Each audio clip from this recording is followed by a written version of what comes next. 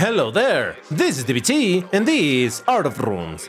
And alright, let's continue playing some more Asphalt 8, and today, oh boy, I'm gonna put myself through the ringer by driving this car that you see on the screen right now. If you don't know what this is the Audi R8 e-tron. Not the special edition, no, the base version, which makes it one of the worst cars in the game. But yeah, I'm gonna be playing with this car in multiplayer and see what it can do, because man, it's been seriously a long time since I've driven it, so let's give it a shot. But if you like my content, you know what to do. Hit the like button on this video because it helps with the discoverability of the channel and all of that, so go ahead, please hit the like button and subscribe to the channel, because why not? But alright, so I'm gonna be playing in Classic Season, and that is because it just literally began. So I haven't done a single race with any car, so let me select it, activate some boosters, and then we can talk about it. And here it is, Audi R8 e-tron. Like I said, this is the second worst car, the worst one, it's the starter car, which is of course the Dodge Dart at a rank of 992, but this is 993, so it should be a tiny little bit better. You can see over here the stats of the car in general. Trust me, this acceleration is not true in any way, shape, or form. But alright, let's get some races. Now, this car was the starter's de facto ad car. While the Lamborghini Asterion used to be the car that you would get through watching ads randomly and whatnot, before you got to that roulette where the Asterion was, there was another smaller milestone type of ad situation. Oh boy. I'm going triple tap at the start for the acceleration, but oh boy. And by watching a few ads, you were able to unlock this car just like that. Watching a couple of ads and the car was... Oh, are you seriously? Wow. People really have no chill in the lower brackets, huh? Yeah, so you were able to get this car really easily. And nowadays, I think this is a car that you can get by purchasing with credits. It's one of the few cars that you can buy with credits, and yeah, it kind of shows, because this is really one of the starter cars. You can see that this nitro is nothing good at all, so there is that.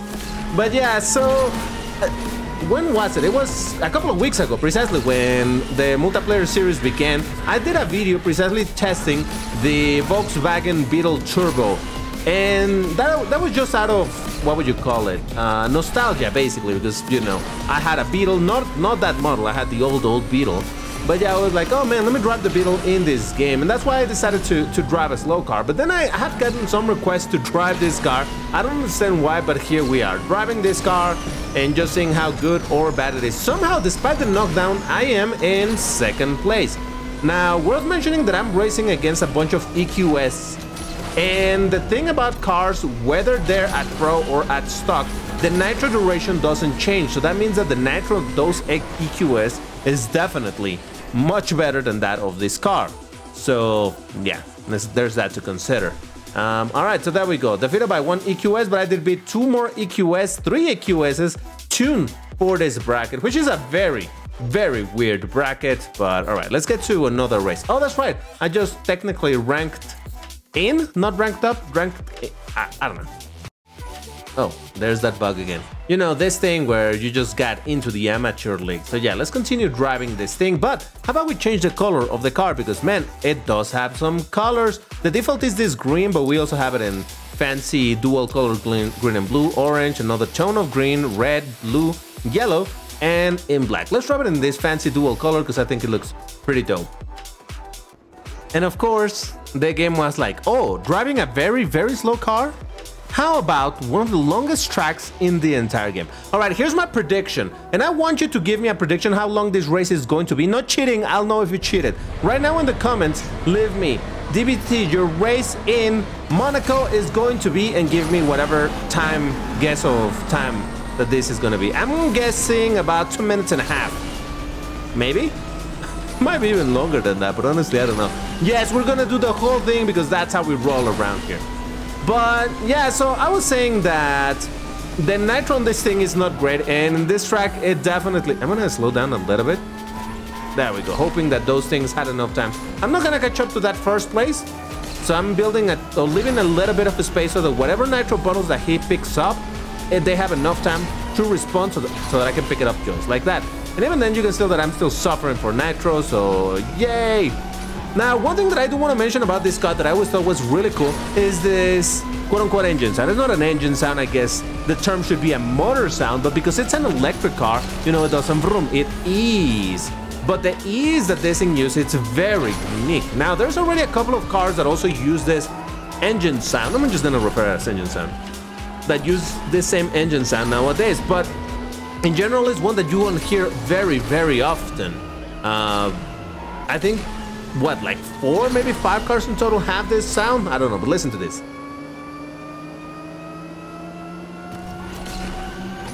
Wow, it's scat. Jesus Christ. I didn't know a car this low could skid. So yeah, the engine sound, it's very peculiar.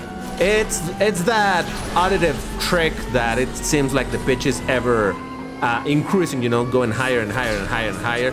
It's a cool one. It is, again, it's cool because of it and because of how rare this sound is, but it actually is kind of annoying that at no point does it actually, you know, go into a lower pitch because you're slowing down or anything. It just keeps on going and going and going and going and going. It's kind of weird, but hey, it's quirky. It's from the olden times of this game, so yeah, that's fine. And like I said, there's a couple of cars that use it nowadays. I believe that the Zeus Sigma, whatever it's called, the weird pancake in Class B, that one uses it. And an electric not too long ago was added. Also uses this one, but I can't remember. Was it the Ford Mustang Mach-E thingy? Or was it another one? I really don't know. But there we go. Second place. How long was the race? Was it right? Was it wrong? 2 minutes 20. I was pretty close. Pretty damn close. And okay, we were the only one boosted. So, all right, that explains a little bit.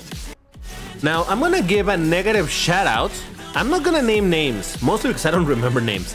But I'm going to give a negative shout out to someone that in the video precisely that I made on the Volkswagen Beetle, was saying some stuff that I'm like, oh boy, this is the type of players who make this game so annoying at times. Because in the Beetle video, I was talking about how there's a bunch of people, seemingly a bunch of people in the EQS that are just super aggressive against all the players. You kind of saw it in this video as well in the very first race. And this individual in the comments said, ooh, RIP buddy, said like, yeah, I'm that type of player who, even if I'm in whatever league, I go back and play with the super slow cars and knock down all the players. And I'm like, wow, and you are okay but just admitting to that? Jesus Christ. I mean, listen, everybody's free to play however you want, but it just seems like a special type of low to go after the people who have bad cars. Now, granted, obviously, in my case, I'm playing like this by choice, but there's gonna be a lot of people who are just playing with whatever ugly bad car, not an EQS, whatever they have that is in that bracket, in the super beginner bracket, and then those players struggling to get any results at all, to be encountering the type of players who are just, oh, I'm gonna knock down people for the fun of it, and because ha ha ha, I know how to do it. It's like stomping on newbies. Is that really a thing to feel good about? I don't know. I already complained before about how the bracket of 1590 used to be a bit of a situation like that, where people with a pro'd out car in that bracket could beat on the stumpies, stomp on the newbies, precisely because a lot of people would get a very bad car that at stock landed on that same bracket, and yeah, you would just destroy them with whatever you were driving. And look, I understand that things like that do happen, but going out of your way specifically to do it, I don't know. I think that's just a very low, what would I call it? Low thing to do. Yeah. I don't know. I just feel like, okay, you want to be aggressive against the normal players. Be aggressive in Class B, Class A, Class S, wherever. But really against the super newbies that barely can participate. Because let's remember that these brackets are the brackets for the people who don't have good cars. You know, they're really starting on the game. They probably are going unboosted because they don't know what they're doing. And then they just get completely destroyed by super aggressive players who are just having quote-unquote fun by doing that and ruining other people's days. Jesus Christ. Anyway, first place, baby.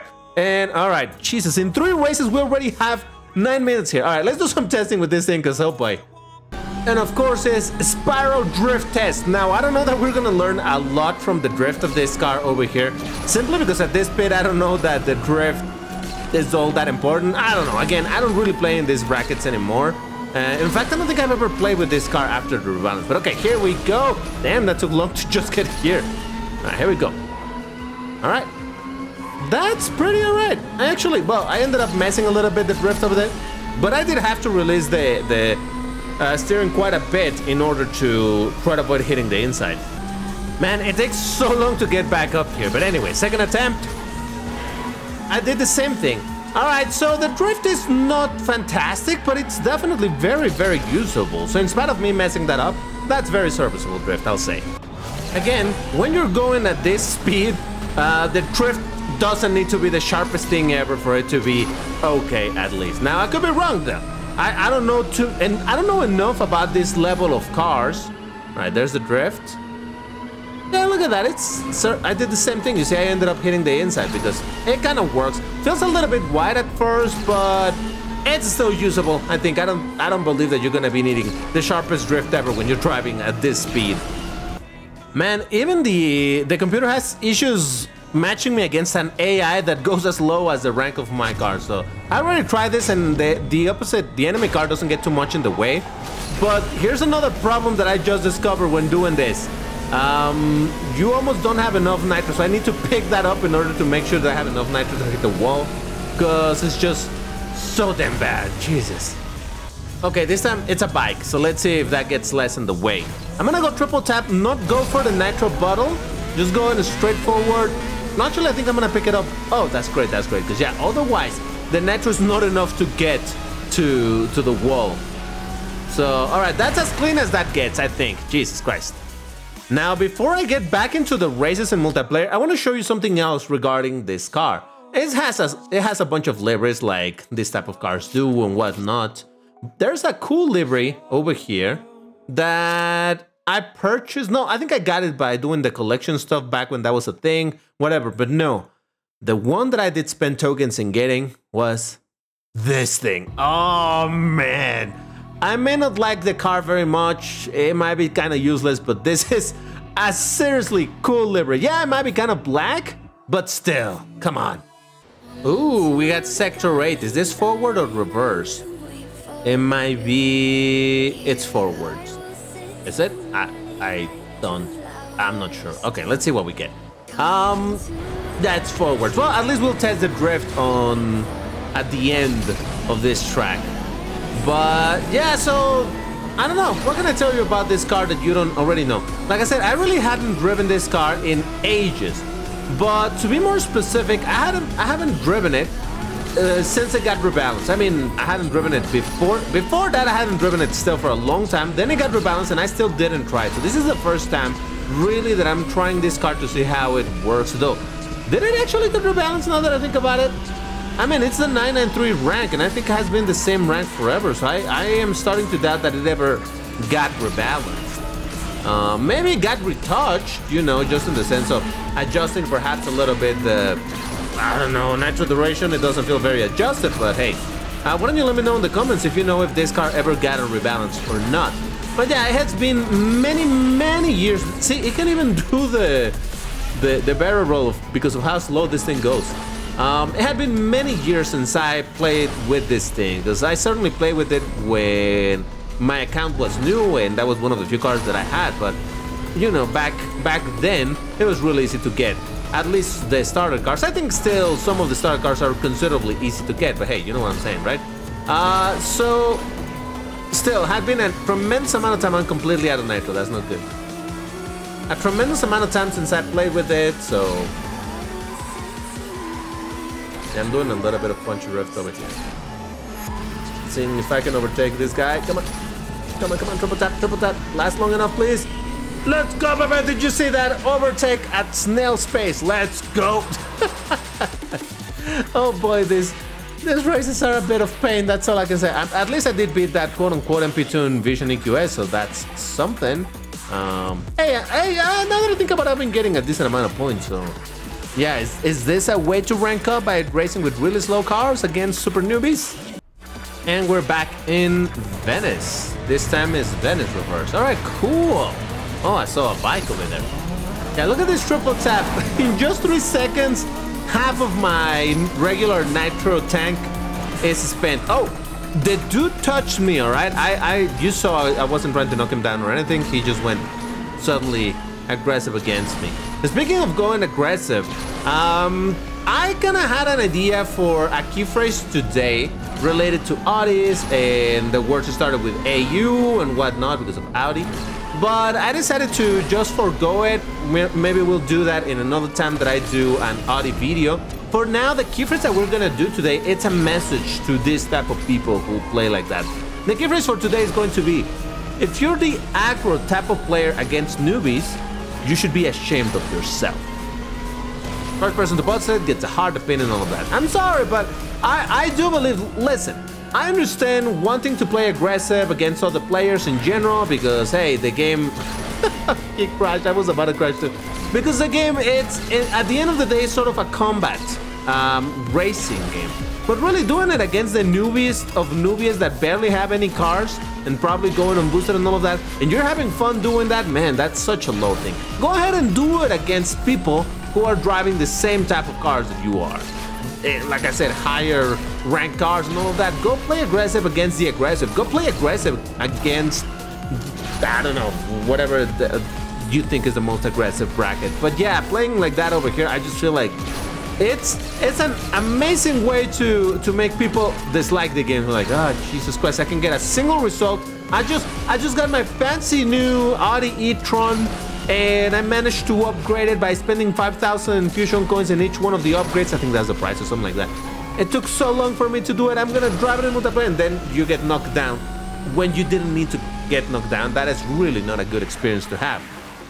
And yeah, I mean, granted, people need to get to learn to expect this type of things, but still, I don't think doing it on purpose like that, it's a good way to bring new players to the game, because hey, we need more players. And that is how DBT turned a quote-unquote review of this car into a public service announcement of protect the newbies. But what am I supposed to tell you about this car? It is a beginner car. It is not very good. Nitro kind of sucks. Acceleration, I doubt is any good. Drifting is serviceable at best. And what else? Handling, it's usable? Again, I don't know. At this rank, I don't know what good handling it's supposed to be. I mean, I can imagine a car with high handling and all of that. Oh, I think he ran out of nitro because he went triple tap. And then I hit the wall, so that's not great. Buddy, I don't want to knock you down, please. Don't touch me. Nice, nice. We're playing clean. Look at that. Look at that. A clean race. I appreciate you, Mr. NZS. No, excuse me, NZC. Yes. NCS is the music that we're listening to. Yeah, again, I don't know, just a beginner car. I don't think that there's much that I can tell you about this car. If you're using this car, it's probably just because you don't have anything better to use at the moment. Don't worry, keep on grinding. Eventually you will get a better car. Remember to be playing Classic Series a bunch, daily specifically, so that you can get your tokens, and in getting tokens you will be able to start purchasing better cars that are not all that expensive.